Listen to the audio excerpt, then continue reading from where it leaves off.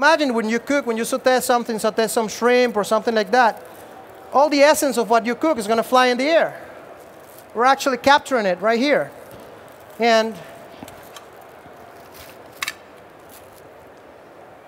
we pop it in the oven, right? And we did find out it works much better in a convection oven, with the air circulating and it's going to blow, and then it's going to reduce. So while that's being done, we could smoke the choclo for the pork well, actually, dish. Yeah. I have to do the pasta and I have to do the spheres. Oh, look at that. I'm sorry. I'm making a mess here.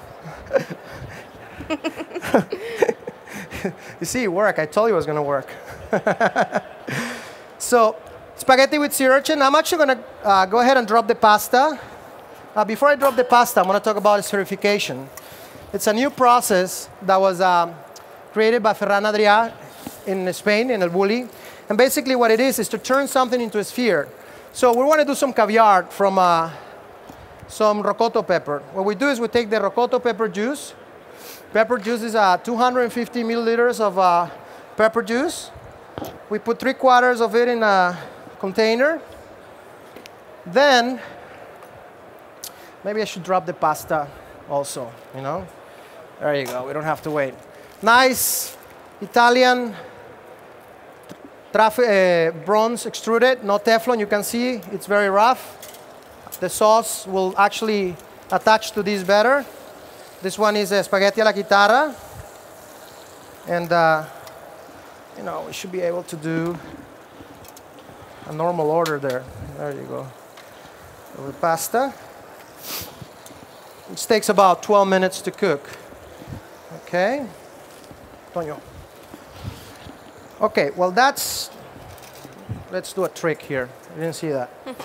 All right, so we take the pepper, and then we have this product here. It's called alginate. It's a natural algae product that when it reacts to calcic, which is another natural product, it creates a gel, jellifies.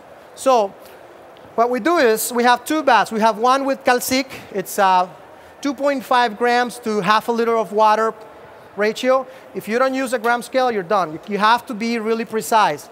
I'm still not getting it done, but I'm going to show you what I've got done, okay?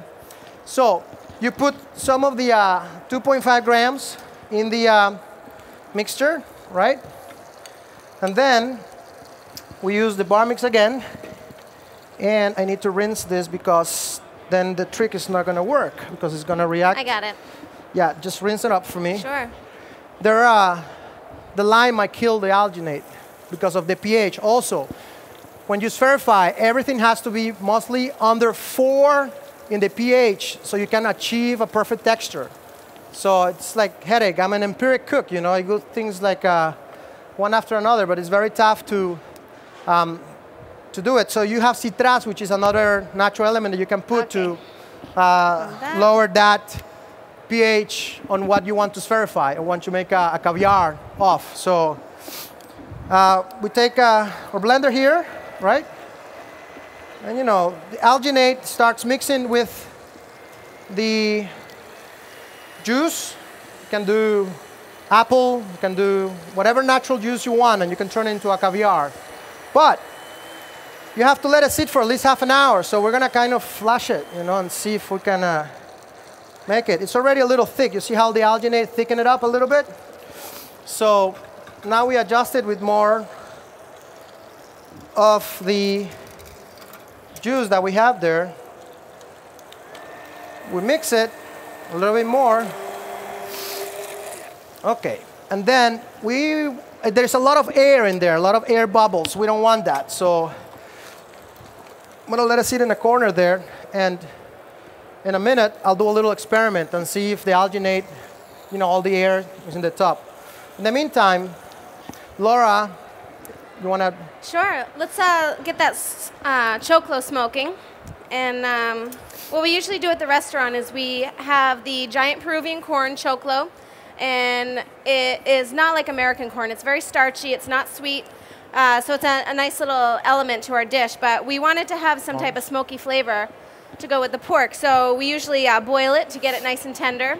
And then we kind of flame it on the grill, kind of like popped corn, and it gives it some flavor. But we've just started to do the smoking. The smoking gun. So we Put have the wood chips right here. Yeah, we have these little applewood chips. It's almost at a powder. It's good. Yeah, here. You want to just. And that's it. This is a fast, cold smoke. Basically, it's a battery powered, and It's a lot of smoke. it's a lot of smoke, and you really don't need that much at all. Once this fills up, we're going to take it out, seal it, and that's it. Let it sit for a couple minutes. It's going to give my dish a little bit of a smoky flavor. So what I have now is I'm plating up my filet mignon dish. I have it over a sweet potato puree, sautéed escarole, filet nice and medium rare. I'm drizzling over it a little bit of the sauce. It's vincoto and algarabina. Algarabina, Jose? Algarabina is a carob syrup from the north of Peru, the caruba, and the Sicilians also have it. It's a long piece of seed of a tree that makes this syrup. It's called caruba in Italian or algarabina. So that has one dish in there. And then the pork I can plate up also. What I have here is caramelized onions. I'm going to put the smoked choclo and also wilt in a little fresh baby spinach. And I seared before a yuca cake. We use the Peruvian it's a vegetable. They often fry it and eat yuca like French fries, yuca frita. But what we do is we peel it, boil it, and smash it a little bit so they're still large, tender pieces. And we mix in a little extra virgin olive oil, fried garlic, just a touch of heavy cream, and we form a cake and pan sear it. And that's the starch on the dish. And the pork, nice and medium, with the pure sugarcane sauce. And this right here, melted down with a little brown chicken stock, some of this ricotta pepper, salt, pepper, and butter. And that's it. I'll plate that up. And you have the recipe there, by the way. Oh, yes, that's the featured recipe. And that was one of the most popular dishes on Phantom Gourmet for a little while. And Richie, Uncle Richie, Purveyor of the Year. Big flag right there. Is the pork chop good or what? There you go. Huh? Good job. Anyway, we have the plates going on there, but in the meantime, I want to make a test right here. If I can get a close-up so you can see what's going to happen here.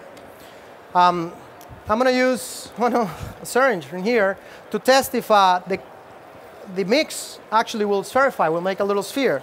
So the alginate is almost there, and I have my calcic here on the left.